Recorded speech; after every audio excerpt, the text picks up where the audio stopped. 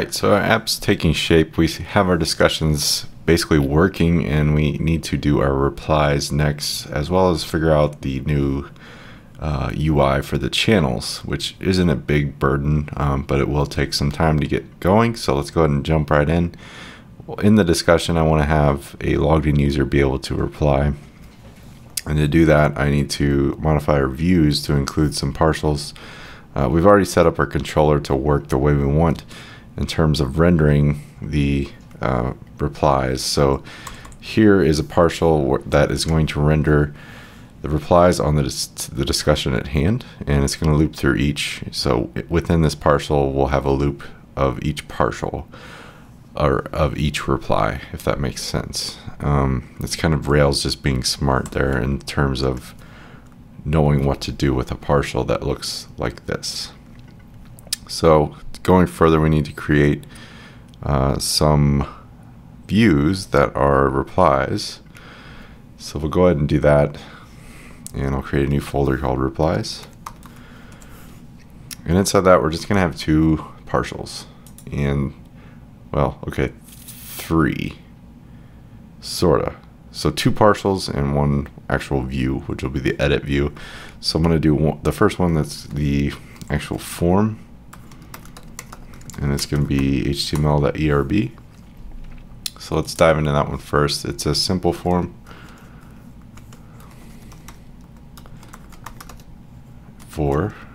And it gets kind of tricky here because we want to pass in two things, which is the discussion ID and the discussion replies build. So we're creating a new reply through this form. I'm also passing a parameter called remote true, and this is going to let us do this with Ajax for the sake of not having to reload the entire page once a person comments, so it appears instantly on the screen. It's kind of just a nice experience overall. So let me type this out.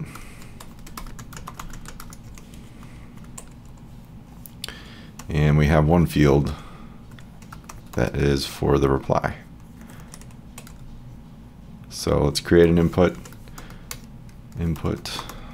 and it will be the reply input, and then we'll pass input HTML and a few parameters here. Class will be text area.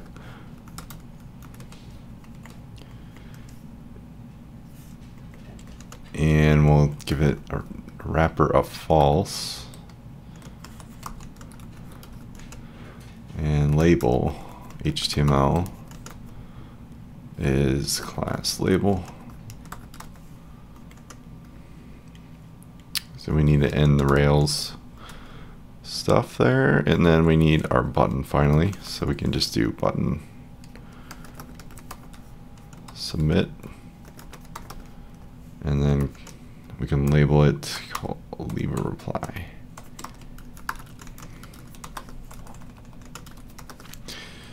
And give it a class button and is info. Give it kind of a blue color. Okay, cool.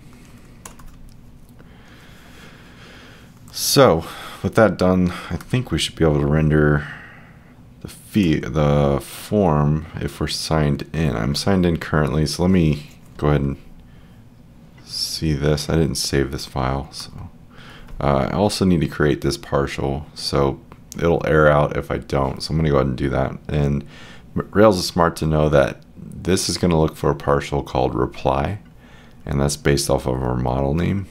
So I'm going to create one called reply.html.erb. And inside this is quite a bit of HTML, so I'll go ahead and type through it, but we're going to more or less just make it look like a user who is, posting a comment on a blog, so to speak. So bear with me here.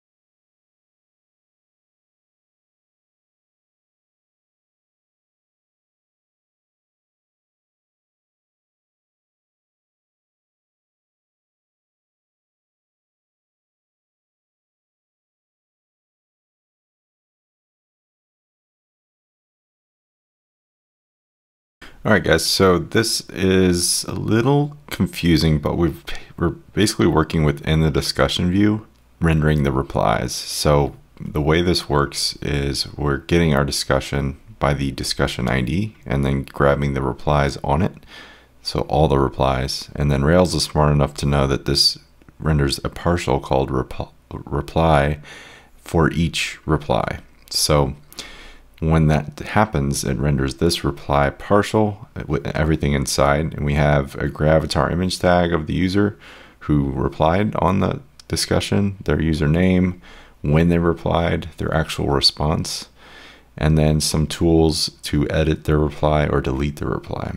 And this is a little confusing on the edit and deletion because you have to pass in both the discussion ID and the reply ID itself. So here we're getting the replies discussion ID, I should say. And then the same is true for the deletion. We're passing an array here. It's kind of the same way, but we need both to be able to know where it's at on our model and our database. So if all goes right, we should be able to make a test response,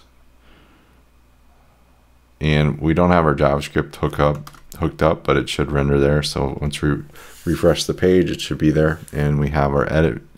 So when we go to edit now, it'll find the ID, and we're still doing it. Edit template. So we need the template now, which we don't have yet. So I'm going to go ahead and create a new template in the replies folder called edit.html.erb. And in that will be another form, and we can just pass in each one, title, and then is2 for the class, has text gray, and editing reply. And we need to pass in the form, a new form here, because we don't want to render the same form in this case. We actually just want to pass in the reply we're exactly editing and not all the replies. So it's kind of confusing in that, right? But if you just render it down to what it is, it kind of makes sense. So we're getting the discussion, which is actually discussion ID, and then the reply ID. And if you're wondering where that's coming from, if you go to replies and edit, we're getting it this way. So the discussion corresponds to the discussion ID, and the reply is actually replying to or applying to the discussion, which we found up here, and then finding the replies, all of them, and then finding the one that associates itself with this current ID. So that's, I'm sure, confusing as all hell, but hopefully it's making a little sense. All right, so we're just going to have the field again of, in fact, I'm going to just go find that in our form. Basically rendering the same thing, it's just a different form.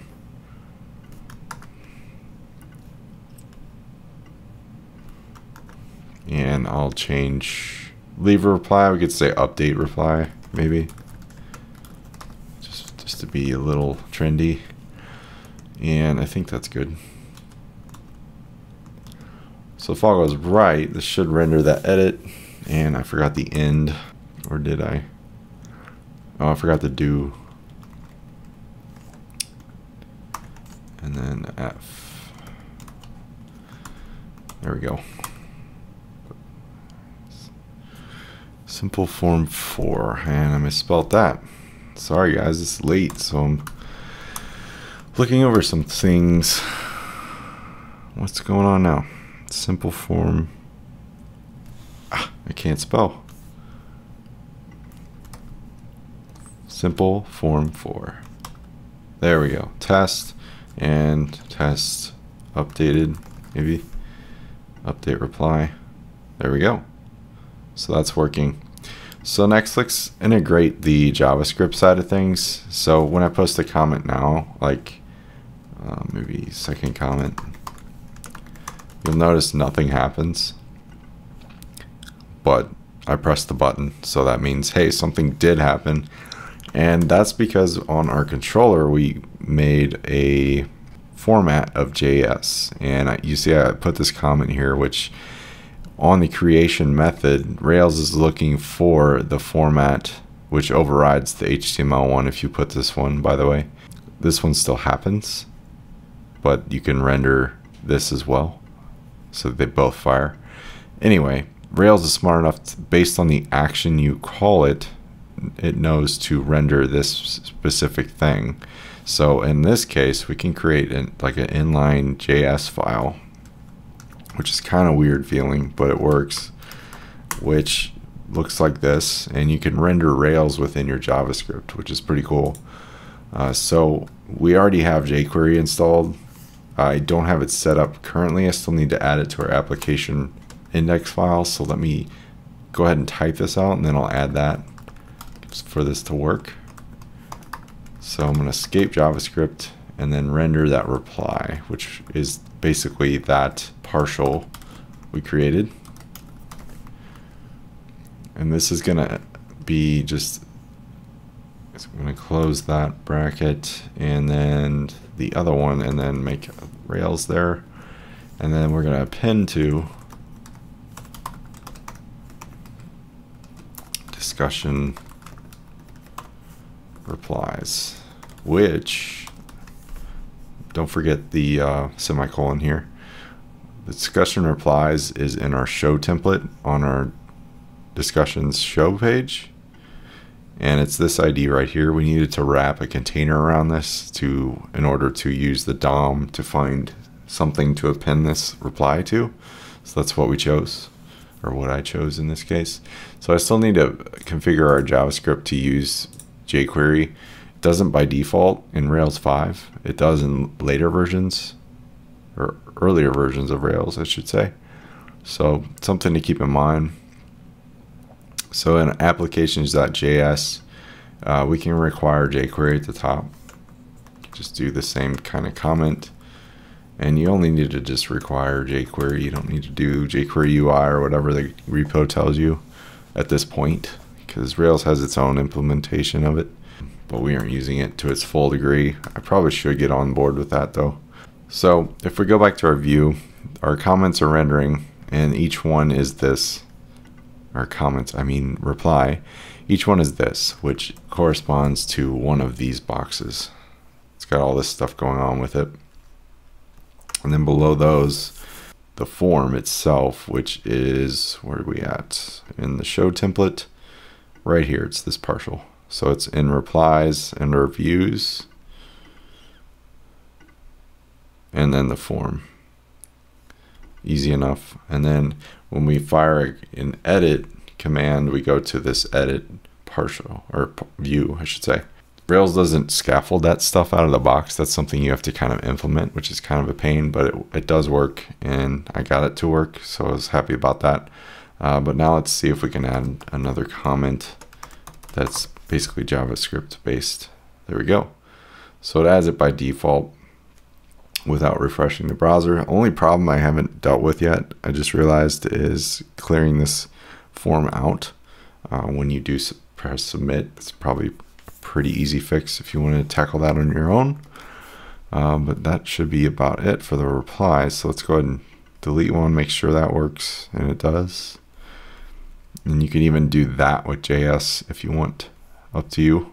All right, so that's the replies side of things. Let's do the channel, and that should do it for the views in the sense of creating UI. We'll have to come back and make that a little more enhanced for the users side of things, but we'll get into that in a minute. So let's start on the channels. This one should be pretty straightforward. We're going to make our form a little nicer, of course. So we'll start with the field control, and we'll pass the input in as the channel name, which we gave it from our initial model generation, and then class input comma wrapper false label HTML Oops. Class label.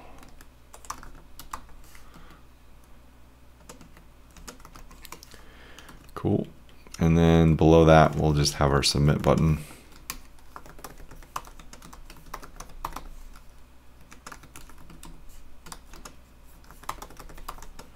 Is info.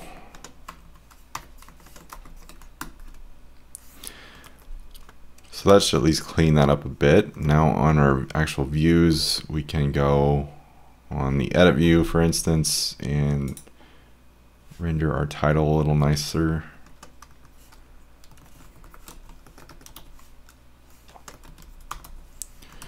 I'm just going to get rid of these links below. So that's good. The new we'll do next. I want this to be basically all this stuff without that garbage. So we'll do a columns.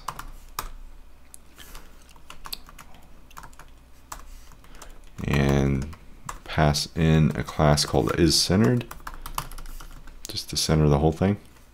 And column is4. It's a really small form. I just want to enter a channel name. That's it. h1.title, that is 3, and create a new channel. And that should do it. So when we go to create a new one, it looks like this, which is fairly simple, right? So we can just do web design, create one. And there we go. So this view needs some love too. So let's go to the index page. And I think for brevity's sake, I'm going to just copy and paste this one. It's really nothing going on that isn't too crazy. There's some admin stuff, which I'll just comment out for now and come back. But I'm just adding a Bulma based table, and then we're rendering all the stuff you can do to the channel if you want to do it. And then within this view, we can have this role. If someone were by chance to go to this view, which we could block off if we wanted to, you can go ahead and create a new channel if you want. So I'm gonna just comment this for now.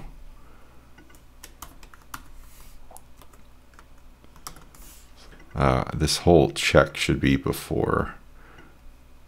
I'm gonna just go ahead and make it for everything here.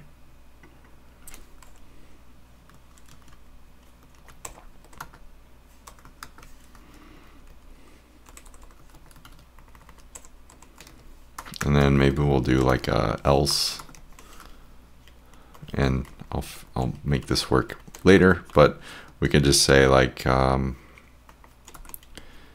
you don't have access to this.